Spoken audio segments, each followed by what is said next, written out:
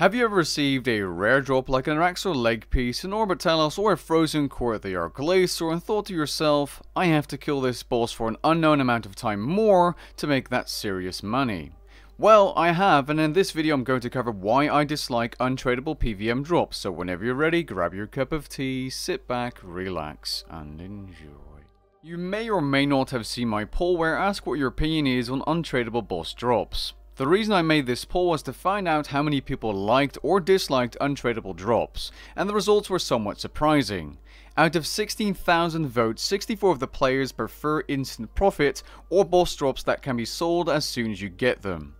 Great examples of this are Next drops, Elite Dungeons, and Carapack. 21% of players prefer untradeable boss drops or the journey to crafting an entire item before being able to sell it and profit big time.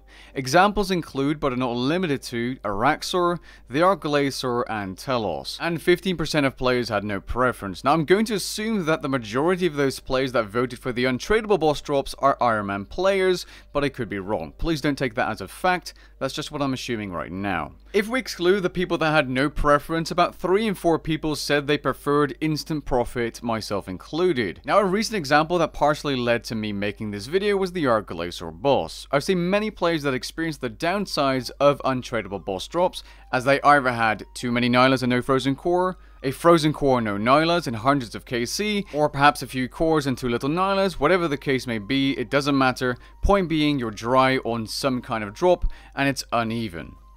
I've personally killed around 460 glacors as of recording this video, and I almost burnt myself out doing it, as all I needed to make about 1.5-ish billion GP was a frozen core of length. Now I say dry because I'm not entirely sure what the drop rates are, but I believe after killing about 25 hours or more of the glacor, I would have at least liked to see a frozen core because I already have 18 Nylas, which is about enough, or almost enough for 2 tier 95 weapons. Now I know my kill count isn't necessarily high, and I've seen people with no core at 1000 KC, but me not being able to craft a tier 95 weapon isn't the reason I'm making this video. The main reason is that I'd like to share my thoughts on the pros and cons of tradable and untradeable drops, and why I personally dislike untradeable drops. But first, a word from today's sponsor. Today's video is sponsored by Hero Wars. Scan the QR code to get started. Hero Wars is a free-to-play online action RPG that evolves around collecting, improving, and using heroes to compete with other players. From the get-go, you start with a 13 chapter long campaign. Each of these chapters has more than 10 missions with their own story and heroes to collect. There are over 50 completely different heroes with unique and interesting skills to find and collect so that you can carefully construct your own dream team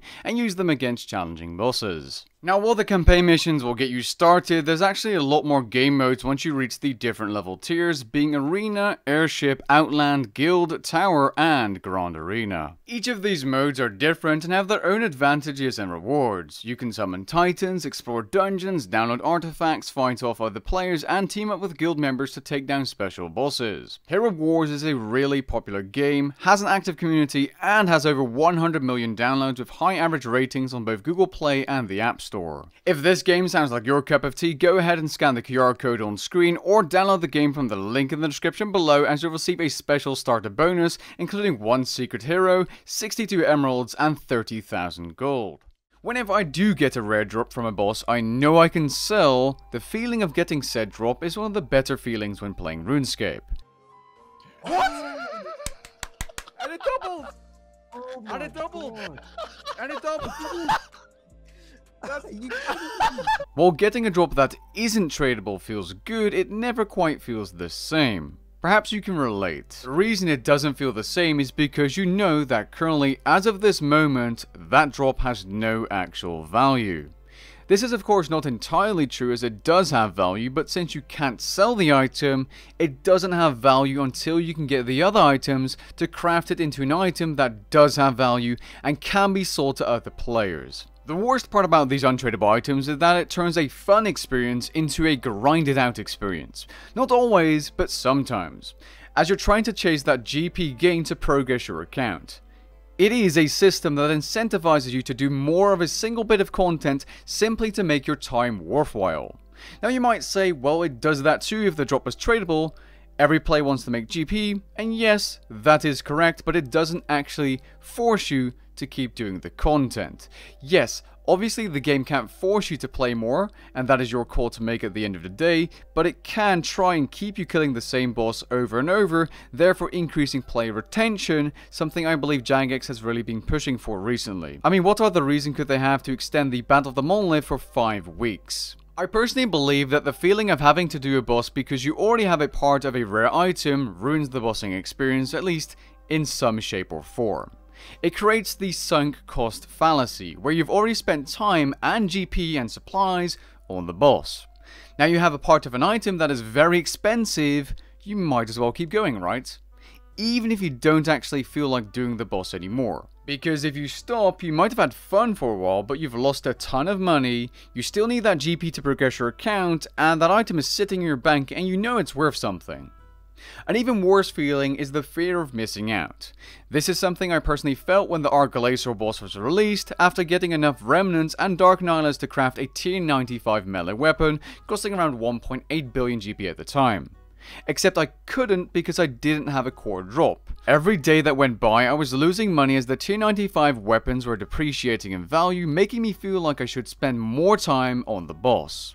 This felt terrible and I started doing the glacor more than I actually wanted, although to be honest it still took me over a week to get like 400 KC, which is I think a few hours a day, but compared to the usual average time I usually play Runescape per day, this was definitely a little bit more. It is worth noting I really like the first 250 kill count or so and climbing to 500% in rage. This is an excellent boss, this video should not take away from that. I saw this exact same problem with players that received a core drop early on but simply weren't getting any nihilus due to RNG.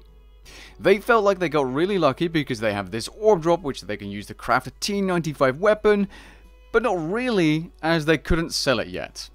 You might say, well, just grind it out, but what if that player doesn't have great gear and doesn't want to do the boss for another 500, perhaps 1000 kills? With unknown drop rates and RNG, you just don't know how long it will take.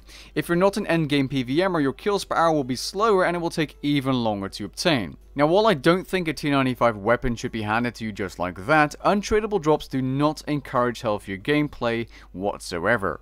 Remember that the average MMO player doesn't play more than 2 hours a day, and from my poll a long time ago, it seems that more than half of my viewers, aka you guys, play around 0 to 3 hours a day. So chances are you do not hardcore grind this game.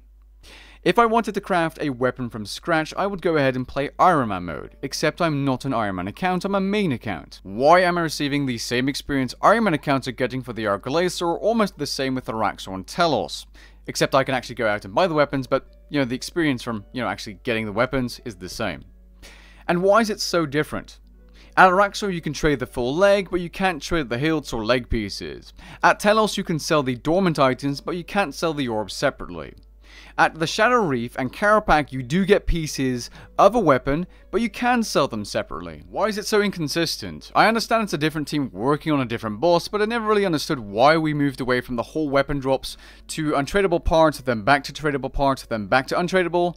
Maybe it's because of variation within different bosses. Now, I'm aware that some of the previously mentioned bosses do have great common loot without the rares, but since PVM is so expensive, this may sometimes not make up for it. But what if times change, you know? Look at the Ambassador, where common loot is garbage, to be honest. The tradable crossbow pieces definitely make up for it, because, well, imagine having to make a full crossbow before being able to sell it. That would require you to do a lot more elite dungeon runs, and wouldn't be very nice. Now, it isn't all negative, of course. I absolutely do see the appeal in going through the grind and having that feeling of accomplishment of having made your own weapons. Don't think I forgot about you guys sharing your thoughts in the post, but I really do think Iron Man mode is the place for people that want to grind out their own gear and feel like they're doing the game by themselves. Now, we also do still have instant profit drops at the glacor, being the new gold book, but I wouldn't say that changes the feeling for people getting an orb and then going dry or nihilus. Another counter-argument would be that it reduces the amount of items that go into the game per week, therefore increasing the profitability for those who do make it through the grind and finish creating an untradeable weapon into a tradable weapon like a leg at araxxor, a telos weapon, and so on. But since the average player doesn't play that much, and apparently a large portion of players voting on the poll did like instant profit, I'd like to list some ideas that I think could have been better. Now, you don't have to grab your pitchforks, because Jagex won't change anything about any boss in the game, or in the future because of this video. I just like sharing ideas. I personally don't feel like having a big, super rare single item drop is the way to go, even if the commons from the boss are good enough money. Tradable weapon parts are the best way of implementing new weapons and gear into the game. If these parts are swappable at an NPC for different parts of the weapon for a cost like with the Inquisitor's Staff, it would be even better. If you want to keep the boss profitable, what you could do is introduce a weapon that is used on an existing weapon, and once upgraded to a higher tier, let's say tier 97, the item becomes untradeable permanently. Kind of like activating ability codex. This would 100% keep prices high, as once the item is used, it's taken out of the game and it cannot be sold ever again. Now, instead of using parts, you could take it one step further. In my opinion, this is the best way of introducing new items, which would be fragments or weapon parts. Much like the Magister, where the drop is really common, relatively speaking, so there's less chances of having a dry streak, and this keeps you motivated when killing the boss. The best system would be creating a new weapon, which requires, let's say, 1,000 fragments, much like scraps from items when using Loot Share or the Magister. Each kill of this boss would guarantee you 1 fragment, giving you at least some certainty. Rare drops at the boss could include 10, 20, 50 or more fragments, allowing you to more consistently get part of the weapon, therefore removing the grindy aspect and giving you some certainty and making the GP per hour more consistent. To keep it interesting for high level players, you could add an rage system where you would get more fragments the higher your streak is, much like with Dark Nyla's currently at the glacor. I think this system would be more appealing to the average Joe, but hey, I could be entirely wrong as well. That's what the comments are for, so let me know what you think down below as we've come to the end of this video. If you enjoyed the video and found it interesting, leave a like down below and maybe even consider subscribing, and I'll catch you guys in the next one. Peace.